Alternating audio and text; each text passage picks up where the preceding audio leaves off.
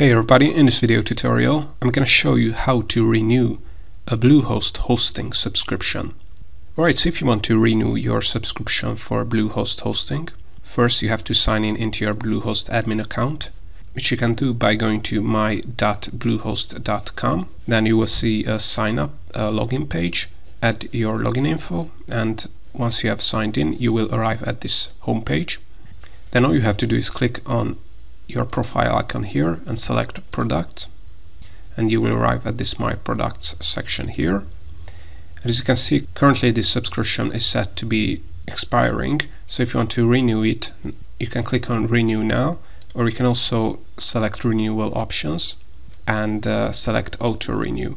In this case 15 days before the expiration of your account this hosting subscription will be renewed.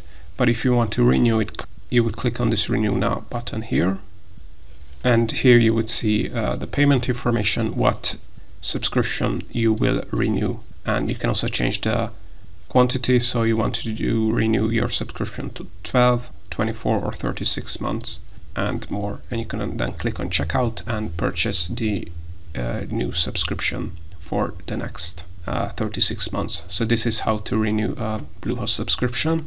If you change your mind and you're interested in a better hosting company, make sure to check out our links in the description below. I will link out some cheaper or some faster hosting providers for WordPress and other websites. Alright, if you found this free tutorial helpful, please like it, or you can also support us making more free videos by clicking on the thanks button.